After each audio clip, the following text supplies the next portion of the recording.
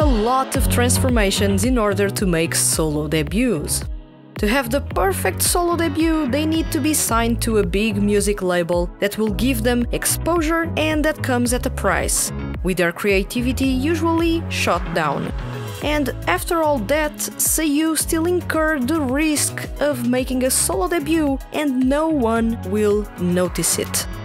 And thus the recent trend of Seiyuu, with very few years in the industry making solo debuts, poses the following question.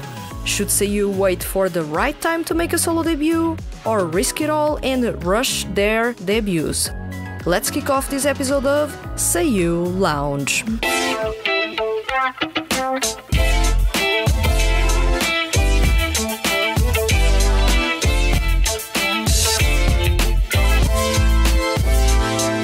Welcome to Seiyuu Lounge. I am your host Vanessa, and today's topic is Seiyuu artist debuts, the new trend of rushing solo debuts. This topic is inspired by a comment on episode 46 by PM. This is actually a topic that, if you haven't noticed so far, I tend to speculate a lot about. And thus, this episode is split into two parts. In this episode, I am covering the new trend of rushing solo debuts. In the next episode, I will talk about the badly timed debuts, or whether or not it is worth making a late solo debut. The what-ifs of solo debuts are something fascinating to cover, however, we all need to be aware that these are just that, what-ifs. There may be some chances that were missed by Seiyuu, some rushed decisions that ultimately didn't go anywhere, not to mention a whole lot of other variables such as fan support, singing skills, music label and music genres performed that also contribute towards a solo debut being successful or not. It is frustrating when those Seiyuu making solo debuts and failing in those solo endeavors are actually popular as singers in 2D music projects. One would think it would be a surefire thing for their popularity to carry over from the 2D projects that they are a part of to their personal projects, but that, unfortunately, is not how everything works. On the other side of the prism, there are those solo debuts that seem like they were perfectly laid out, made at the right time and with everything in line for them to be successful. As a result, a lot of exposure is brought to the Seiyuu talent, and most of the times, it leads to them having a successful career. Once again, this is not set in stone. A lot of things go into influencing the success a Seiyuu artist experiences throughout their career. Consistency is key. Innovation, while having a trademark sound, is another. Skills as an entertainer or alternatively as a singer-songwriter also help keeping them on the spotlight for longer. One thing we can all agree on is that creative freedom is not a thing for rookie Seiyuu artists. Yes, in some music labels like Lantis and Sacra Music, Seiyuu are asked what are the music genres they want to perform, so that their composers can tailor music for them. But most music labels already have their minds made about a Seiyuu making a solo debut with a pop or a pop rock single or mini album. They want the sound to be easy listening and the lyrics easy to understand in a first approach to who may end up being fans of that Seiyuu in the long run. After that, things get interesting. Although I'd love to start talking about what goes behind the successful solo debuts, let's instead put the spotlight on the topic of the new trend of rushing solo debuts. I'll cover the success formula and success stories in a couple of episodes, so please do look forward to those. Now, seeing how making a solo debut is turning into a trend that even Seiyuu that you'd consider rookies are jumping into, I reckon way too early for them to actually enjoy a smooth solo career. This is a topic that needs to be covered so that you can understand why rushing solo debuts is a gamble and may not even work in the long run. When is the right time for a Seiyuu to make a solo debut? This is a question that you'll be making since you've read the title of this episode, or perhaps even before the episode aired. It is difficult to say an exact time in the career of a seiyuu when it is considered acceptable or normal for seiyuu to make their solo debuts, so I'll tell you what was the trend up until 2019. From 2008 to 2018, seiyuu usually made their solo debuts when they hit the 7-year anniversary as voice actors. Good examples of that are Kensho Ono, Soma Saito, Daisuke Ono, and Hiroshi Kamiya. This is an unspoken rule. In nowhere was it written that seiyuu should only make a debut after hitting their 7th anniversary as voice actors. But it started to be a trend, and it actually worked fairly well. Solo debuts earlier than that weren't considered normal back then. After all, seiyuu take quite a long time to have a solid repertoire of roles as voice actors, regardless if it is narration, anime dubbing, or any kind of voice acting work. And it seemed a bit restrictive because the seiyuu and music industries were holding back talented seiyuu that are insanely skilled as singers until they meet a certain point in their career when, had they done it sooner and everything had worked out well for them, they could be stars by now. Still, it made sense to be that restrictive. Seiyuu build a repertoire or a career over time, solidify it, and don't have much more to prove to others after a certain point. Those 7 years were enough for the seiyuu to leave the F rank, rise from D to C, and quite possibly be in a solid rank B by that time. With luck, and if they are popular, even be a rank A seiyuu. By then, and at those ranks, the seiyuu industry already recognizes the seiyuu for their talents and vast work. If you want to know more about the seiyuu ranking system, I invite you to check episode 8 of Seiyuu Lounge. Back to what I was talking about. When seiyuu hit their 7th anniversary, everyone already knew they were talented as voice actors and were, by starting a career as singers, starting a new project, challenging themselves. And they brought with them those fans of theirs that were curious about their singing skills. Notice how this all makes a lot of sense? Aside from the career length restriction, this seems like a natural career progression. Now things aren't as linear and logical, making it really impossible to predict who will make a solo debut next. Since 2019, seiyuu with very few years of career as voice actors and barely enough exposure in anime, games, narration and other media are making their solo debuts. And that's because nowadays it seems like all seiyuu need to have an opportunity as a solo artist is to be in a popular 2D music project and happen to be the leader or the frontman for a group or band on it.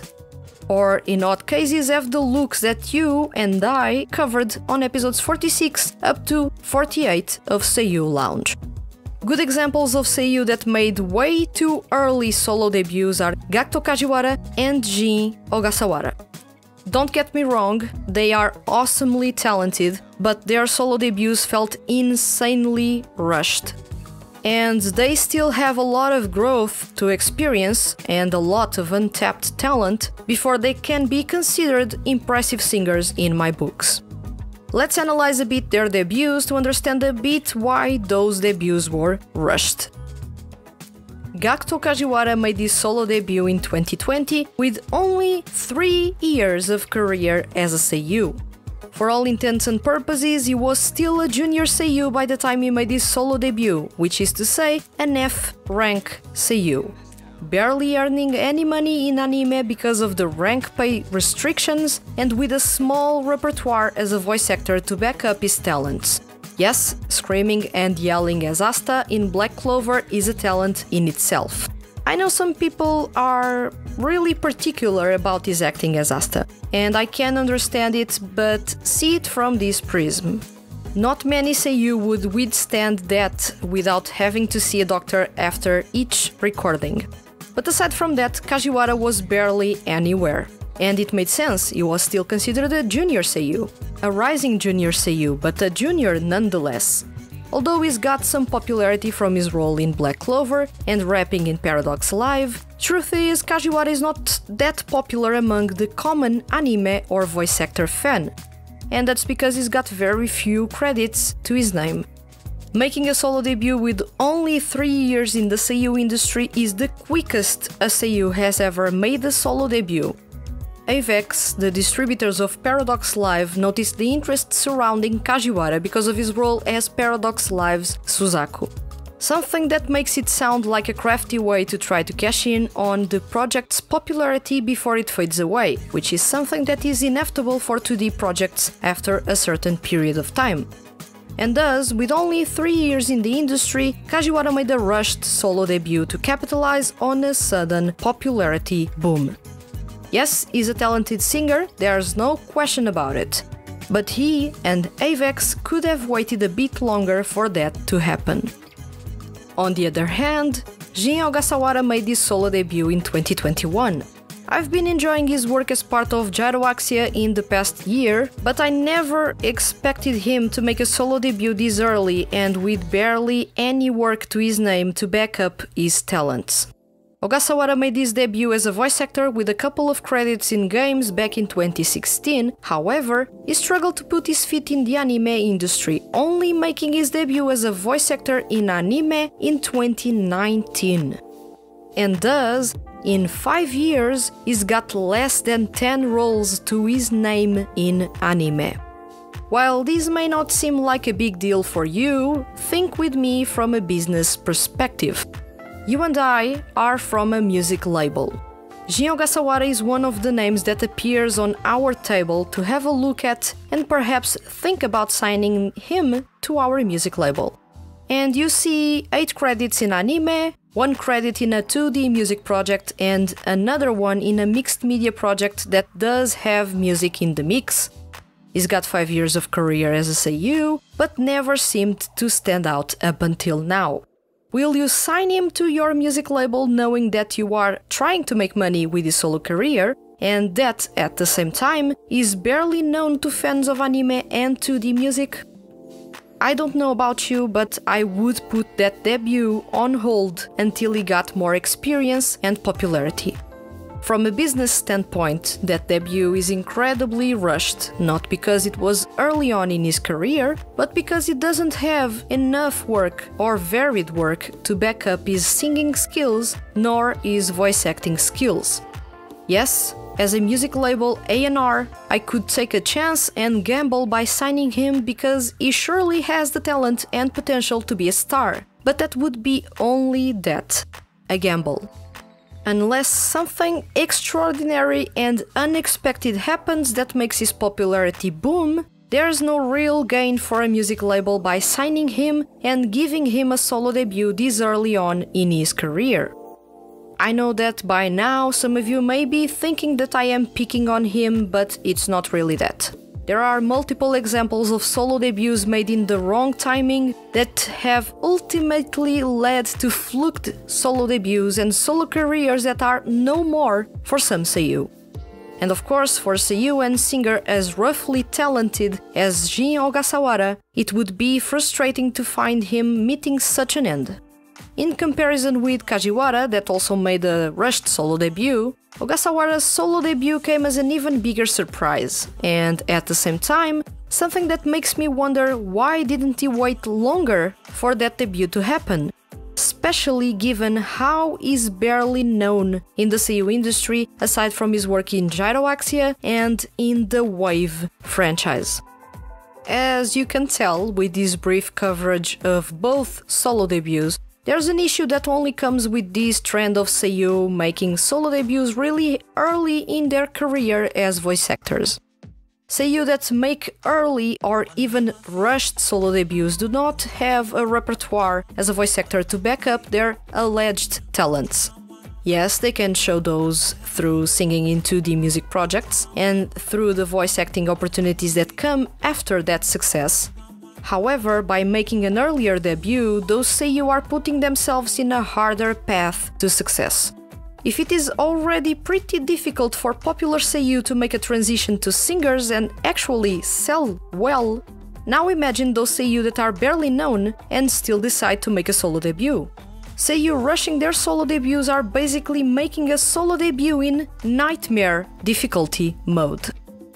Although rushed debuts, I welcome you to check Gakto Kajiwara's A-Walk and Jin Ogasawara's Only One Thing. Two awesome singles that deserve your attention to this new generation of seiyuu artists currently joining the music industry. After all this talk, what are the risks of making a solo debut way too early? Lack of exposure and debuts tanking before they even started are the most common things to happen if a seiyuu makes a solo debut way too early in their career, or alternatively, make a solo debut when they are not popular or don't have enough work to their name. Additionally, at their earlier stages in their career, big music labels won't be interested in signing those seiyuu as solo artists, which leaves them with only indie or small music labels showing an interest in supporting their want to make a solo debut. Follow me on this one. If a seiyuu is not that popular and is yet to have their big breakthrough as a voice actor and decides to sign with an indie music label for a solo debut, what do you think will happen? For starters, only hardcore fans of that seiyuu will know about and follow that solo debut. And that's because there won't be much publicity on magazines about it. Remember, indie and small music labels don't have much money to help their artists. Then, if that seiyuu doesn't get much popular over time, it will be a recipe for disaster in their solo career, especially if they stick with that indie or small music label. That can lead to their solo debut and eventually career to tank. Selling below 1,000 copies of a CD is a common occurrence for seiyuu that are not popular and made a debut under an indie or small music label. Although from time to time you hear about seiyuu artists selling 15,000 or 20,000 copies of their CDs, few are the seiyuu that achieve those sales numbers. Those are the seiyuu that you can genuinely say are popular. In some cases, selling below 1,000 copies for rookie seiyuu artists leads to long hiatus for them, or can even lead to a silent end to their solo career before it even properly started. Early solo debuts not always come with good music labels offering contracts. A good thing that I talked about with quite a lot of detail throughout episodes 34 to 39 is that depending on the music label, seiyuu may earn more or less money for their activities as singers. Big music labels like Sony Music Japan, King Records, Avex and Universal Music Japan are the most coveted for seiyuu artists. Then you have the big music labels that are more welcoming to seiyuu trying to be solo artists: Sakura Music, King Amusement Creative, Lantis and Pony Canyon. Some of these are sub-labels of those bigger music labels I just mentioned. On paper, all of these music labels will turn their seiyuu artists into stars. They have the resources and the connections to do so. As long as seiyuu are talented as singers or even singer-songwriters, or alternatively as performers even if they lack a bit in the singing skills department, those music labels can make them stars. In the past decade, it has been a trend for these music labels to only offer and sign contracts with genuinely popular seiyuu. I am not talking about seiyuu popular for voicing one character in anime or being in one popular 2D music project. I'm talking about experience, proven experience. They look for seiyuu with a proven record as both voice actors and singers. Those are also the seiyuu that have large fan bases or followings, in case the seiyuu in question don't have fan bases registered. As big and successful music labels, they want instant return on investment in the seiyuu they sign contracts with to be solo artists. That's why they go for those with experience and popularity. There's an exception though, Avex with Gakto Kajiwara. Aside from that, big music labels do not sign with seiyuu without a proven record as voice actors and or cumulatively vast experience as singers in 2D music projects. That's just how the music industry works. But you'll say, there are always other music labels out there for Seiyuu. And you are not wrong. Yet, those are murky waters that Seiyuu should trail carefully. While there are some indie and small music labels that are awesome, Artsonic being the best example of that, for the most part, independent and small music labels not only have bad budgets, but they also don't have marketing strength nor big contacts in the music industry to support their artists and make them noticed. And of course, debuts when Seiyuu are not popular or don't have enough work to their name, and thus they are not only not popular but also not known, may lead to fluked debuts. Once again, there are always exceptions to everything I said. However, note that those are rare cases and, for the most part, making an early or rushed solo debut is basically putting a Seiyuu in insanity mode for their solo career. It won't be smooth sailing. They may take years before experiencing success. They may have to deal with releases selling below 1,000 copies time and time again, until something clicks between their music and their fans. That's why this whole trend of rushing solo debuts that is going on since 2019 is not necessarily a good thing.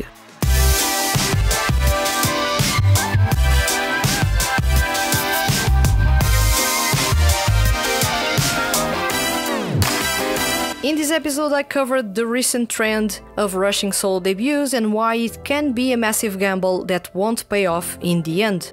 At the same time, I gave you a couple of reasons why that gamble may not work, even if there are exceptions in the Seiyuu industry that tell us otherwise. Please note that this episode is meant to be informative, covering a trend that I believe will eventually damage both the Seiyuu and music industries. In no way I am against solo debuts. I only believe that talent, regardless of age, should be rewarded, but never underestimating the variables that come into play for that reward to actually lead to success. And why do I worry about rushed solo debuts? You see the solo debut of Gakto Kajiwara and notice it was extremely well received. You look at Jin Ogasawara's solo debut and you notice it wasn't. But if the trend of having success with a rushed solo debut picks up, then you'll start to see a change in the Seiyuu industry. I reckon one that could destroy voice acting as an art. And that's because people aiming to be singers and failing to do so for various reasons will notice that it is easy to join the music industry by just being a Seiyuu and having good looks or the luck of being cast in a 2D music project. The Seiyuu industry may end up being used as a stepping stone to other fields in the entertainment industry, something that will take the focus away from the quality of voice acting and put it solely on singing skills or looks. And yes, there are exceptions of Seiyuu blessed with both singing skills, looks, and awesome voice acting skills, but once again, those are exceptions. If rushing solo debuts turns into a trend and the success stories are more than the unsuccessful ones, it will lead to a large number of Seiyuu making their debuts and instantly joining the music industry or making their whole or most of their career about working in 2D music projects. Once again, I believe that Seiyuu should be rewarded for their talents regardless of age or career length, but you'll have to agree with me that few are the Seiyuu that sound perfectly ready for that from the get-go. Some only have their singing skills at a good, comfortable level a couple of years after their debuts as Seiyuu, others even take decades to hone their skills and sound good. So yeah, this trend of rushing solo debuts may not arrive as good news, at least for me. But enough about my opinion. Tell me, what do you think about this recent trend of Seiyuu rushing their solo debuts in the music industry? Do you think they should wait a bit to debut, or do you believe this is actually a good thing for Seiyuu aiming to be artists? Let me know in the comments below. And remember, leave your comments as complex or as simple as they may be, and you can be featured on upcoming episodes of Seiyuu Lounge. If you enjoyed this episode and don't want to miss the Hand That Feeds HQ's weekly male Seiyuu and music-related content, hit the subscribe button. I'll return next week with another episode of Seiyuu Lounge. Thank you for listening and see you guys around.